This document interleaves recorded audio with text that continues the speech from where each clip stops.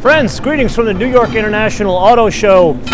We are going to start our live broadcast, one of many, with the 2018. Raymond, is that a 2018 or a 17? That is the 2018. That is the 2018 Lincoln Navigator, and that, more importantly, you guys know this man as the Preacher Man. How are you guys? Raymond Blessings. Indeed. What were the blessings we got before? Well, today you got to receive your own. You got to snowball all your wishes together, toss them up in the air, and whatever falls on you are your blessings. Whatever doesn't, don't worry about it. See, now you know why I love this guy. Okay, now that we've gotten our blessings from the Preacher Man, the official Preacher Man of MotoMan, let's do a quick design walk around of the 2018 Lincoln Navigator. So let me turn the camera around. I want to show you guys, walk through some of the design. Now overall, let's stand back. You're looking at that and you probably think that looks a lot like the Ford Expedition. Now, this is based on the same platform as the Expedition. As a matter of fact, it is a Ford Expedition. But let's go through a couple of things that separate this apart. Number one, it does look significantly different in the front end, obviously, because they put on the Lincoln nose. And then they've done some other details. I spent some time walking around the car over the past couple of hours. Let me show you some things. Obviously, this signature is telling you this is a Navigator, or as they refer to in the hip-hop community, the Gator. You got to get yourself a Gator. And then look back here. This is almost identical to the Expedition. I got to tell you, you guys know I'm not a huge Ford guy, but I really do like what they did with the Expedition in terms of the design. It's such a clean, this area here, we've talked about this on design episodes of the show. This area here is called the daylight opening, and this daylight opening, they've done such a beautiful job cleaning it up over the old car. I would argue this daylight opening is a little bit cleaner than the Escalade, and let me show you why. Look at what they did here. This is an A pillar here. This is a B pillar. This is a C pillar, and this is the D pillar. So D pillar obviously is going to be on a wagon. But look how they black this out, but it's not just putting black over a piece of metal. I don't want to say it's not flush, but they've made this look like it's one piece of glass all the way through, especially when you stand back and look at it. And that's why you have such a clean daylight opening on such a large vehicle. The other thing you don't notice, it's that trick there combined with, notice a higher departure angle here. Those two things put together make this look physically, at least in my eyes, a little bit smaller than the Navigator that came before it, which makes it seem like there's just less mass and arguably more attractive. Again, you guys know I'm not a huge Ford and Lincoln fan, especially not a Lincoln fan at all. But this, I would argue, is an attractive vehicle. Even the grille looks somewhat good on the vehicle in the front. Now, I will say there's no way to put it. In design, the trend nowadays is to make these things look as big as possible. But there's a trick that they've been doing over the past couple of years. What they do to accentuate width in a small vehicle is make this smaller, and the idea is to make the overall vehicle have a larger presence on the road. Well, this is the exact opposite. What they did here is they've increased the size of this to make the overall vehicle accentuate the existing presence. Like, look at the front of that. If you're looking at that grille and you don't see Bentley Bentayga or some sort of like a Bentley rip-off grille, then you are not looking hard enough. Let's come around here some more. Take a look at the wheels. I like what they did with the wheels. This is, if you look at BMWs nowadays, some other luxury cars nowadays, everyone's going with this like 21 spoke finish here. It's nice. I think it works for this because the vehicle itself is just so slab-sided. You can see what I'm looking at there? Let's look down here.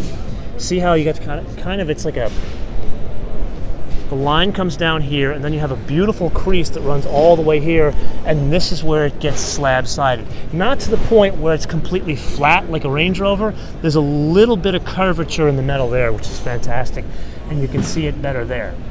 Overall, If I were a Range Rover, I'd be pretty pissed off because it does look a hell of a lot like a Range Rover. But then again, if you're going to emulate the one that's selling to footballers because they want to sell these to footballers. Okay, so let's go around a little bit the back on the other side so you guys can see some of the other details. Again, this is the portion here that looks very similar to the Expedition. I don't think they did enough to change it back here, but then again, I don't know how much you could do to make this box work. Then, let's see, I think that's everything I want to show you on the outside.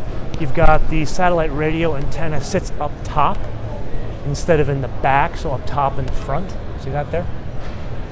Then let's go on the inside, and this is where I think we're going to spend most of our time. Yeah, you've seen these seats before. These are in straight out of the Continental. They're just like 85 different ways, which, hey, you know, big thumbs up for the folks at Lincoln for doing that. However, I'm going to pull it right out here. Look at that. You and I have had many episodes. I've seen your comments how you don't like these types of navigation screens that either look tacked on or can't somehow hide themselves into the dashboard. Well, let's get in there and let's talk about it. I think is the worst offender of these big screens that don't hide. I'm not mad at a big screen. What I am mad at is a screen that doesn't hide. This is no exaggeration, the size of like an iPad Pro. I mean, look at the size of this thing. It's to the point where I think it does, like if you were in traffic and you had a low car there, you might have a problem with that. Maybe I'm exaggerating a little bit there, but it's that big. Overall, I think that is the one piece of the design on the interior that really, really does not work. But let's take a look at some other details. So first and foremost, I like the width. They've done two things here, two contrasting things. We talked about this in the Kia episode a couple of years, what was it, a year ago when we drove the Kia in Aspen, and they changed from that beautiful driver's focused that driver's focused dashboard that was cantilevered like a German car here to this wide type of dashboard. And the reason why they did that is to, again, accentuate the width of a smaller car. Here, they're accentuating the width of a big truck. But simultaneously, they add this horizontal plane here, which I just, it's too much going on. I think what they should have done was keep this all the way over and then have this navigation screen be like a two position where you see just a limited amount of information within this like sandwiched area here that obviously would be in the center, and then have it pop up for more detailed information. Look at the new McLaren 720S and you'll see a very good example of what I'm talking about. This car is obviously not on here. Oh, look at that, it does go on. Well, no, it doesn't, so no key detected.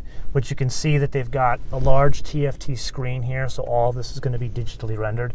Now keep in mind, I didn't see this car in action. They just showed it last night and then obviously here at the show.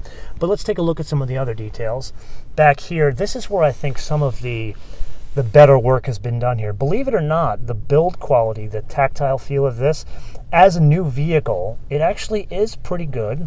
This is, I would say, this is definitely faux, this detail here of the stitching, but it feels like it's separate. I'm not entirely certain why they didn't actually make this leather, because you and I both know this vehicle is not going to be cheap. But look at some of the detail here. This is a better quality of materials here. Better quality of material here, which is simultaneous on the two, so it matches. Obviously, it doesn't quite match the level. I mean, that's the kind of detail that a BMW or Mercedes, that would be matching. But look what they did here. All of the controls are very succinct, that they're in one place, a la Mercedes-Benz. They invented this way back in the day. So this is the, this switch here is the recline, so forward and backward, but this switch here is the piece that adjusts this, the backrest, which I have to say this is the successful part of this seat design for Lincoln, in that they're able to get this thing adjustable. And that's the kind of stuff you see in an S-Class or a 7 Series. So I got to tell you, I'm very happy that they did this. But then they've got all these other switches in here, so you can extend the length of the seat here side by side, like you can do just the left or just the right. That's a nice little touch. That comes from Pontiacs. I always like, let me turn the camera around. You know, you guys give me crap for being a Pontiac guy, but I got to tell you, Pontiac was probably the forerunner to so many technologies in the car world you see today that you just don't realize it. And here's a very small one that actually is in a Pontiac, or from a Pontiac. Anyway, let's continue here. So all of the adjustments here, this is for the massage and the lumbar. And then they've got this integration of, it's called, it's a Revel audio system in here. So they've gone away from, I think it was THX that was going to be in nothing but Lincolns, but now they've got this Revel audio system. And this is the upgraded audio system. And it's a nice, beautifully finished speaker grill. It's not to the level of the S-Class, but I can see they completely ripped it off from the S-Class. And then here they've ripped this off from a Volvo. You know, on the Bowers & Wilkins system there, they have just this tweeter, which you can kind of see the tweeter, and then you have the actual cone around it. But what they did here, sadly my phone doesn't have the depth of field in this low light, but you can see they've got the cone, but unlike Bowers & Wilkins where they really go for the detail, they have a yellow cone in the Bowers & Wilkins. Here I think they're missing out by having this big hunk of black plastic with a black cone and a black tweeter. So I think if they finished this in like a silver with a colored cone, maybe like pick their own color, maybe red, something to separate out from this black plastic, that would make a huge difference there. Then let's take a look at the steering wheel here. Nice touch here, and let me show you something that I do like about Lincolns. I shouldn't say about Lincolns, but about this specific one. These toggle switches. So these are switches that are on any other, like most cars nowadays have steering wheel controls. But notice this one here, it's like an old school, like Jaguar-esque toggle switch. And it's even repeated down here, you see this? On the HVAC system. And so when you're driving, you don't want to have to deal with this. There's no tactile feel here. You want this, or you want a knob. Speaking of tactile feel, the push-button transmission, this I think is a complete disaster. I really think most manufacturers need to rethink this, because this is just not safe. Think about you're trying to do a three-point turn. You're really going to go and do this with the buttons like this on the dashboard? This makes no sense. And speaking of tactile feel, when you're driving, what is this going to be, a 6,000-pound vehicle? Say goodbye to Raymond there. Say goodbye to Raymond there. This is a 6,000-pound vehicle. Do you really want to have to be touching a screen and not have any tactile feel when you're trying to pilot a 6,000-pound vehicle? I really feel that's very, very, very unsafe. Let me turn this around here. Notice the panoramic sunroof. Escalade does not have it. This is an open letter to Dave Leone. Look, you're a competition, not just the Range Rover, but Lincoln Navigator now has the panoramic roof. Highly suggest it. The people that buy these things, they're buying them. Fuel economy is like, on a list of 1 to 10, it's probably number 79. So the concept of having extra weight in the vehicle, even high in the vehicle, I don't think that works in this market. I think people would prefer to have the panoramic roof. Let me show you one more thing up here, and then I want to take you to the back seat. It came out wrong, didn't it? Anyway, let's take a look at this. See this here? So notice what they did. They've got this, I think this is a faux wood, obviously cup holders here. They've got a wireless, the Qi standard wireless charging here. But take a look at this. I think this is interesting. It looks like individual armrests, right? So you would go to stand to reason, you'd pull it up here. But notice when you open it up, the whole thing opens. See that? I guess this doesn't make sense in practice, because think about it. You're sitting here and you're driving, you want to open up the console to pull, like, I don't know, your Tic Tacs out, and your lady friend's got her armrest here. You've got to disturb them to open this up. This would have been a very simple fix here. Okay, so with that, I want to go to the back seat and show you guys the back seat. And what I should say is, actually, you know what? I should come okay, this is experimental, me playing around with this live stuff on YouTube. Okay, so what we've got here, this is a setup that is the captain's chairs. I'm pretty certain this will be offered with a bench in the back as well, but you've got the captain's chairs, the console, as well as the baby seat back there. And then notice a couple of detail things. Once again, you've got the integration of this Revel audio system. You know, Lincoln, there's no nice way to put this. I love Murray Callum. I mean, the guy is one of the most talented designers out there, and is doing some great stuff. And like, even look at the exterior of this vehicle. He did a great job with it, as well as the Expedition. But some of the details, I think that's where a company like Lincoln gets lost, as opposed to even Cadillac, or especially something like a BMW, where this detail, this speaker detail here, it's too much. Because what they're doing, it's almost like, remember when Cadillac came out with the current gen CTS?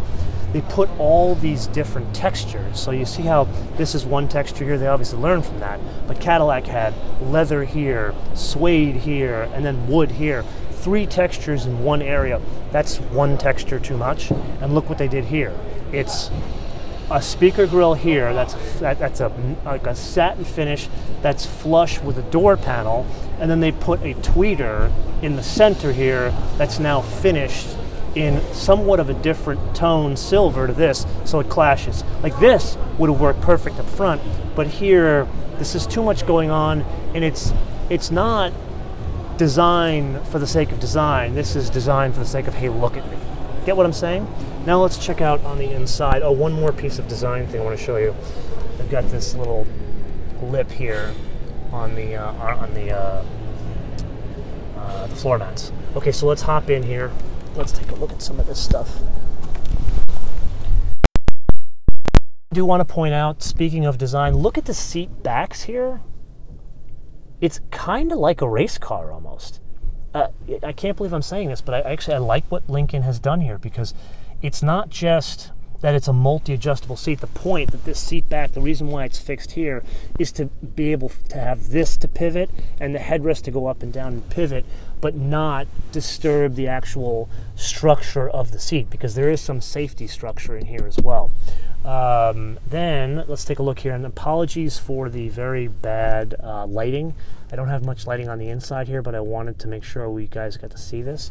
So you've got the repeatable HVAC system back here, no toggle switches, just knobs, and granted here tactile feel's not a big thing because you're not paying attention to driving the car or piloting a 6,000 pound vehicle. 2 buttons here for the sunshade up here, so you can have the actual people in the back can control the sunshade for the panoramic roof. I think that's a nice touch. And then here, obviously, 2 USB ports. This is a SIG plug, and then a regular 110, US 110 with 3 prongs. That's great connectivity. And then that's a very odd place for a cup holder. Think about it. If you got a cup holder here, do you really need it up here? And are you really going to go and get your secondary thing here? Maybe there's a refrigerator here. Let's see if we can find it. Same deal here. It doesn't split, but there is no refrigerator. You can't see again because there's not much light. My apologies. My guess is there would be a refrigerator on offer. I'd be shocked if they didn't offer a refrigerator here. And then here you have a screen, a TFT screen, to see what's going on. And this is to adjust the infotainment system here. The seats themselves, do they adjust? Yes, they go forward and backward. Let me show you that. The seats do adjust forward and backward. So I'm about 6 foot tall, and I'm sitting behind myself here, so you guys can see there how far back the seat is. And I've got plenty of room here. Let's take a look at this. I mean, plenty of room. Yes, I'm wearing real pants today. I did that just for you guys because I wanted to be fancy in New York. And then back there, I love you, but there's no way on God's green earth I'm going to put myself in that back seat. Let's see if we can open up the rear. I don't know if it's unlocked, but let's try it anyway. Let's see what's going on here. We're going to try this. Switch this around. Oh no, it's locked up. Or no, let me see over here. Excuse me. Oh, there we go. Got that going. So here I got the switch up here that I'm moving this thing forward, and then so it opens up both as a tailgate here, as well as this glass opens. And then let's see, you got all the buttons for the seats here. Obviously the power is not on, but you can put both these, from what I'm looking at this, you can put both the second and third row down via the buttons here. I've often thought this was strange. Let me give you my logic on this. So think about this. Someone who owns a vehicle like this is going to have probably a couple of Rugrats. And of course, the Rugrats are going to take a while to get their asses going, and you're rushed. You want to get to the lake house, or go to like the polo match, wherever you go with something like this. Are you really going to wait to hit that button and then wait for the seat to go down electronically? Or would you rather, like in the Chrysler, I can't believe I'm saying this about a Chrysler minivan, it's this quick, you pull it and it goes down, and it's 3 seconds, and then there's a long handle, pulls up, again, 3 seconds. To me, in practice, a simple mechanical system I think works significantly better than these electronic systems. And so here it's both the third and second row that's adjusted. And then let's take a look here once again. I'll give them some credit in that there's some detail that they're putting into this. Granted, it's a lot of bling. I think the kind of people that buy these things, especially people who buy them secondhand, are really into this stuff here with having this kind of branding. Me, I don't like. Here's another way to put it. I am a distance runner. You guys know this about me, and I don't need my shirts to say Nike or Under Armour or a New Balance. I would rather just have the shirt. I don't need to tell people what shirt it is. And I think it's the same thing here. Just let the beautiful design stand by itself rather than giving me some label that tells me it's a Lincoln, because frankly, I'm not going to be bragging about a Lincoln. Let's see here. And then let's see if there's anything under here. We got a nice little storage here with a net. That's a neat touch. Okay. And then, look at this. You got a USB port there. There's another USB port over there, and then there's a buttons for the second row in the third row. Can you see that? Okay. I believe we have covered everything.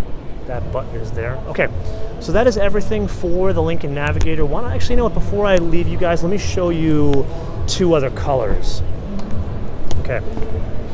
So this is like a medium blue metallic. I actually really like the medium blue metallic a lot. This is a burgundy. The contrast is better on this one. See the, can we just get a quick look in here? I like the contrast of the saddle with the burgundy. She's not really that patient, is she? Yeah, she doesn't like us very much. And then here's the burgundy. What do you guys like? Do you like the burgundy or do you like the blue? And before you answer that question, hello again. How are you? Before you answer that question, take a look at the light blue. This is like the brochure color. This is the one that's in all the marketing materials. This one here. I'm sorry. I got to tell you, I know this is the one that they are really excited about, but I am not. I think the medium blue metallic is still my favorite. Although from the contrast, I do like the burgundy. You'll love the closing buttons. Okay, cool. Okay. So that is everything for the Lincoln Navigator. I have gone more than double. I wanted to be talking about this car for 10 minutes, and I can't believe I've discussed a Lincoln with you for 20 minutes. So here's what's going to happen. I told you that we're going to talk for about an hour for our New York Auto Show for our first live broadcast. So I am going to end this broadcast, but join me in about 10 minutes. In about 10 minutes. Oh, look, it's TJ. Let's say hello to TJ real quick.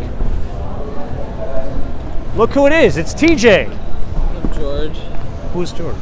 Aren't you George? Oh, Mr. MotoMan? Yeah. Oh. This is TJ. TJ's the man. So all of the recent live Inside the MotoMan Studios, which you'll see shortly, and the Ask Motomans, TJ is the one that shot it. We just did a quick walk around, a design walk around of the Navigator. Oh, it's nice inside. You like it? It's nicer than most Fords. This is this is what I love about TJ. He's honest. He's also a proper car guy. He's got a Miata that he loves to track, so he's a good man. Yeah, they're good. But no, it's normally like when I think of a Ford interior, I think of injection molded plastic, yeah, or like vinyl made to look like it has faux stitching, and at least it smelled and looked like real leather inside of that I car. think I saw some real stitching in it, believe it or not. Okay. Yeah, let's look this way because the light's killing us from the Q60. Okay, so guys, this is what I'm doing. I told you guys we're going to talk for about an hour today. We're going to do that. I'm going to tie off for about 10 minutes and reset. We're going to go look at another car that we saw here. So join me in about 10 minutes from now. What time is it? You should know these things. Let me get my drug dealer phone out. You have a phone. 3:30. Okay, so it's 3:30. At 3:40 East Coast time, we'll pick up again with another car. So come back to the channel and we'll do another design walk around. That's from me and TJ. In the interim, in the comments below, let us know what you think of the design. What do you like? and what you don't like and why, and let us know what region of the world you hail from. Until then, until I see you in 10 minutes, bis später.